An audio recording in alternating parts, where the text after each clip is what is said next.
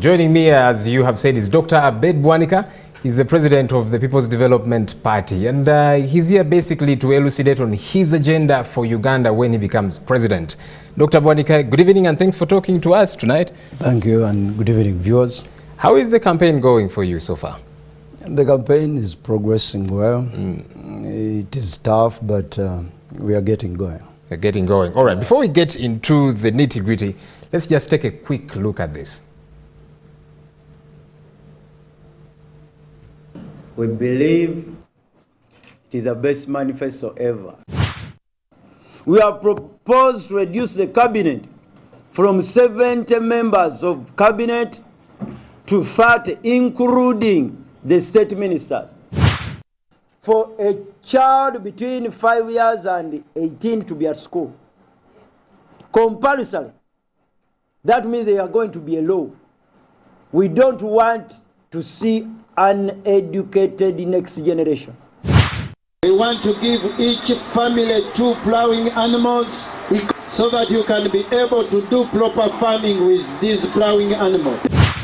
Our children reach university when they are very tired.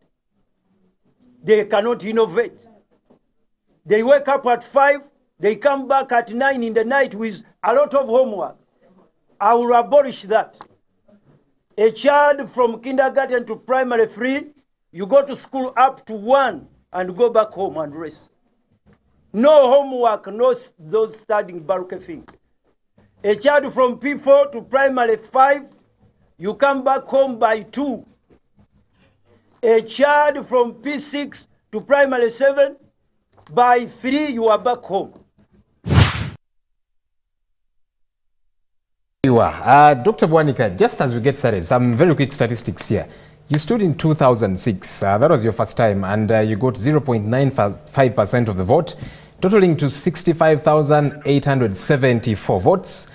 In 2011, you stood again, and you got a much more dismal performance, 0.65%, garnering 51,708 votes, performing poorly, a lot worse than new candidates, first-timers, Norbert Mao at 1.86%, and Olara Otunu at 1.58%.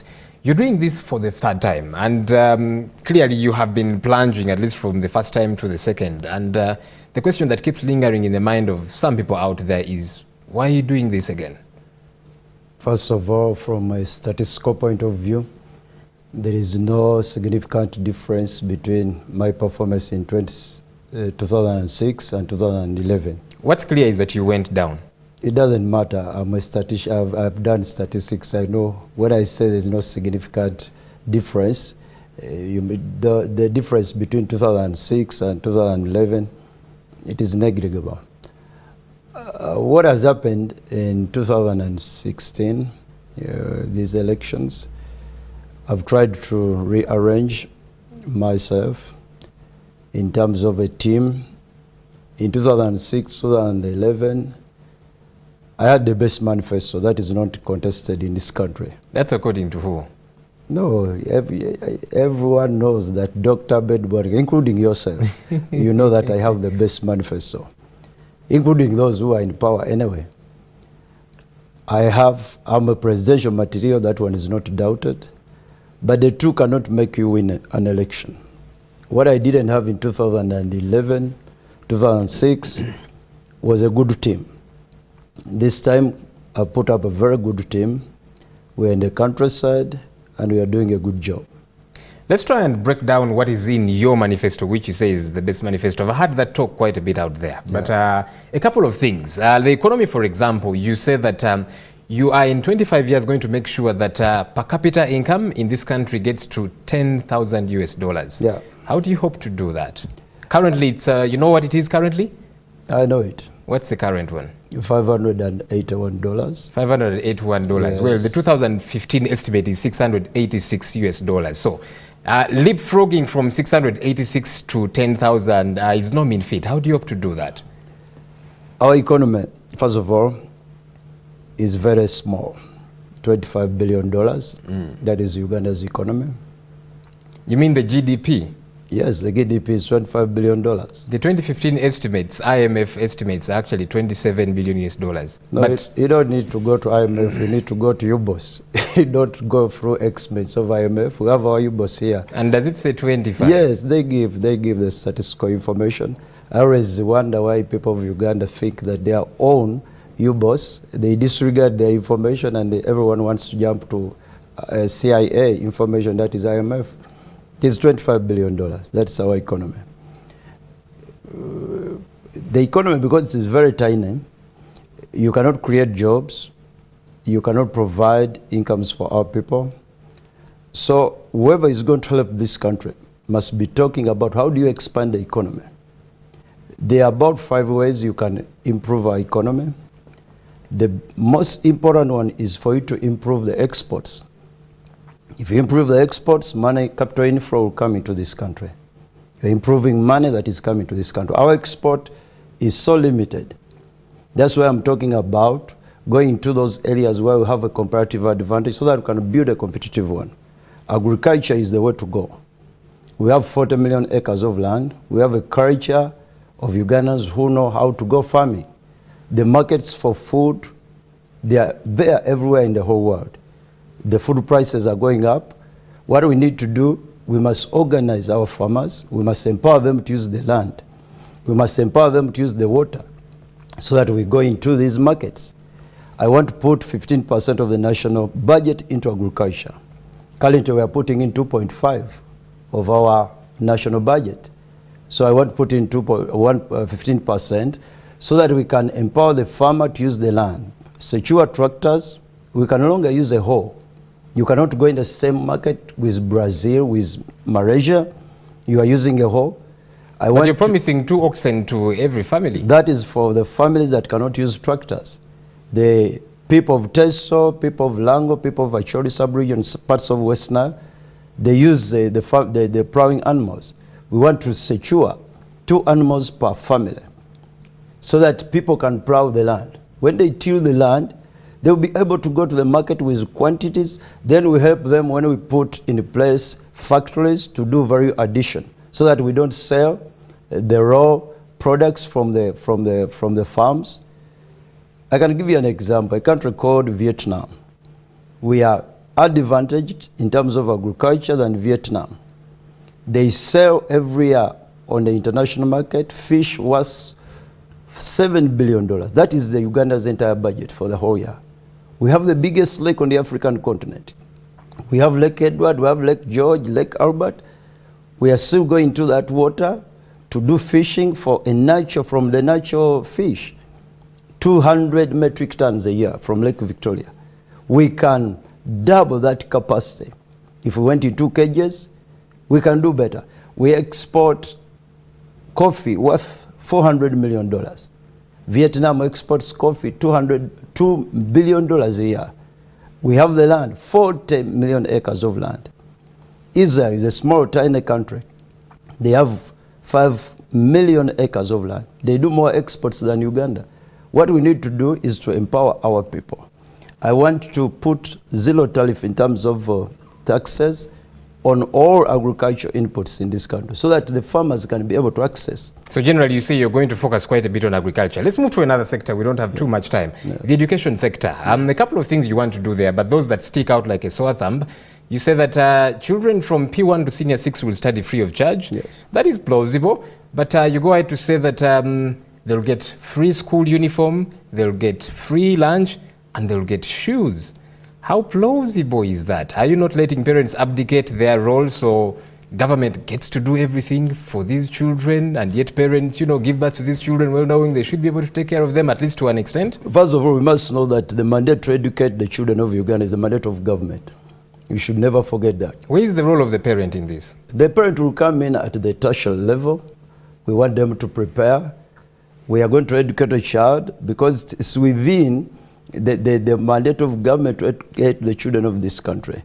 We want to ensure that the next generation, at least they have reached up to Senior 6, the parent can take over. It is going to be mandatory. It is going to be compulsory for a child 6 years to 18 to be at school. Do we not see a boom? Parents giving birth to children, say as many as you can, after all, Government, in this case, your government will take care of them. As more people get to school, the less the birth rate becomes. That is a common sense.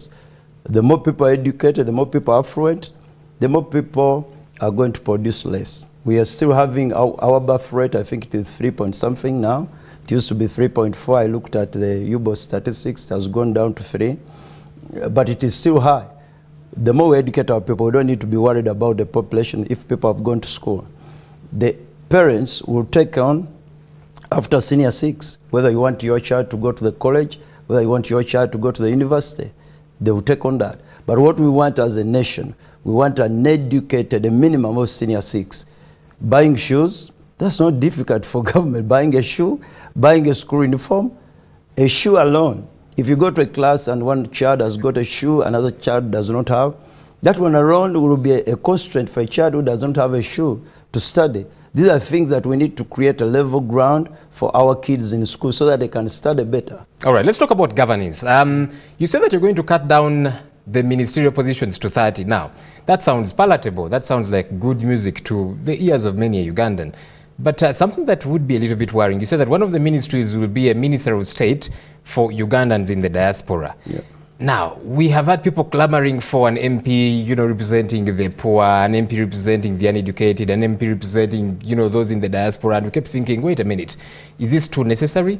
A ministry for Ugandans in the diaspora, how relevant is that? Oh, I've rearranged my strategy for the Minister of Foreign Affairs, what I'm calling the Minister of Foreign Service.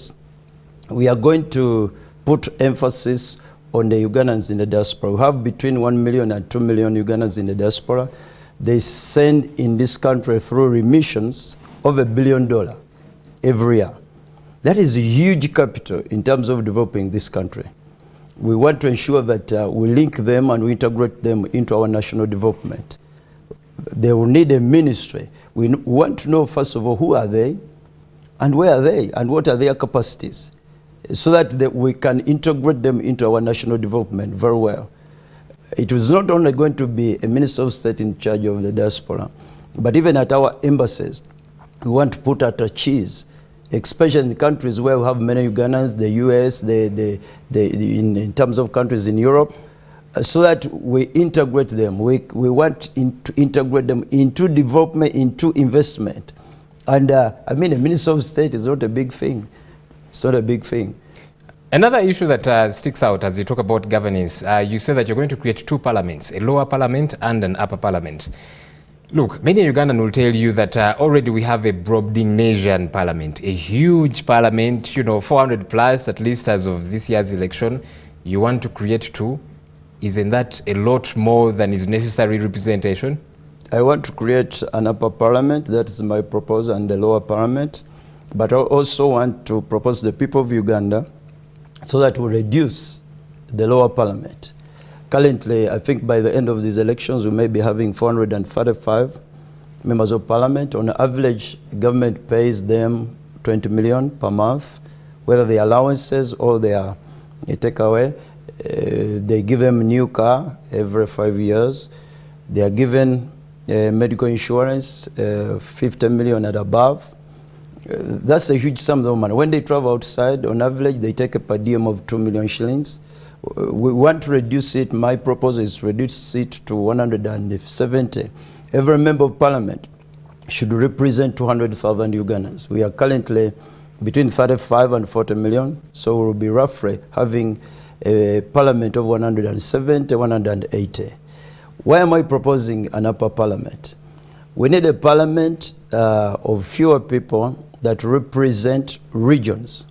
When you look at our independence, Uganda came into being by an amalgamation of 15 regions. They are there at parliament. If you want to know them, when you read through parliament, when you enter parliament, you can read those regions. I thought that, I'm thinking that if we got 2 members from each of these regions, it's not the Senate, which is the upper parliament, it's not going to operate by numbers. We should have people in the upper parliament who are going to bring Uganda together. And we don't need a huge number, 2 people per region.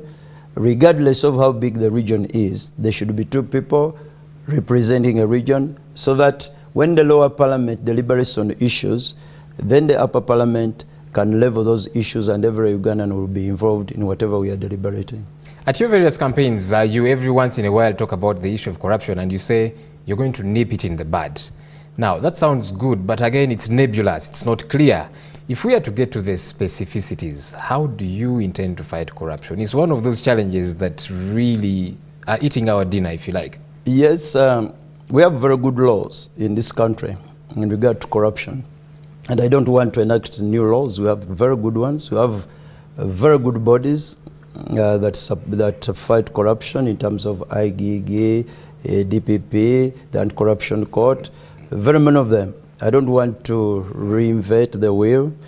What I'm going to do, everyone who has worked for government the last 30 years, I'm going to ask you to give accountability of your worth. So I can steal for 29 years and it's okay, I know. You'll only catch up with me after 30 years. But no, this time I can do what I want. I've said the last 30 years.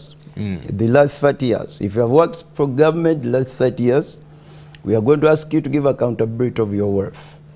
Those areas which are not explainable, the things which you cannot explain, which you cannot account for, those ones, they will revert to the people of Uganda. It is as simple as that. We are not going to do laws. We have done enough laws. We now want to act. What has been lacking in this nation is the will to fight corruption. Just the will. And we are going to come with that will.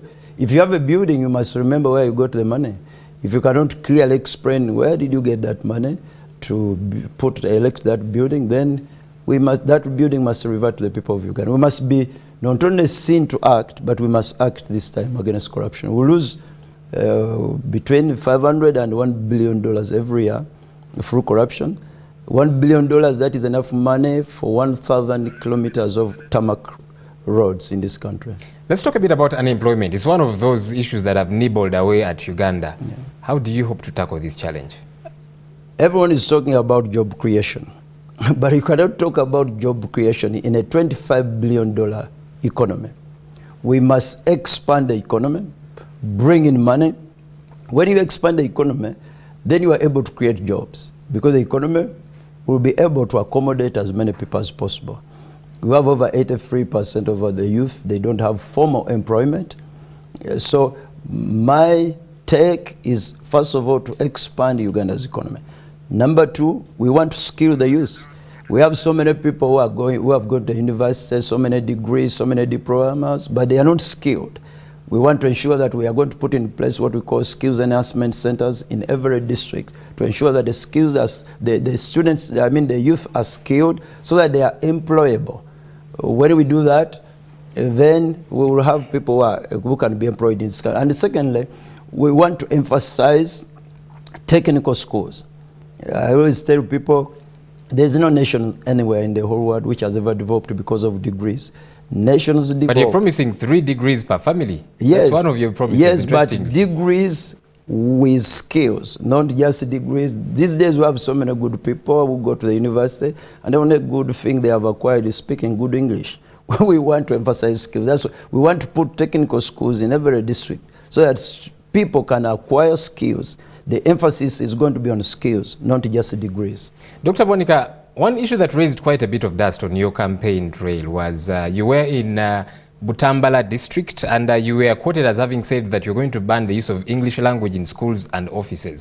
You did come out later to say you were misconstrued, you were taken out of context. What did you mean? No, in underdeveloped nations like Uganda, that's where we have journalists who sit into their So what did you say? And they manufacture stories.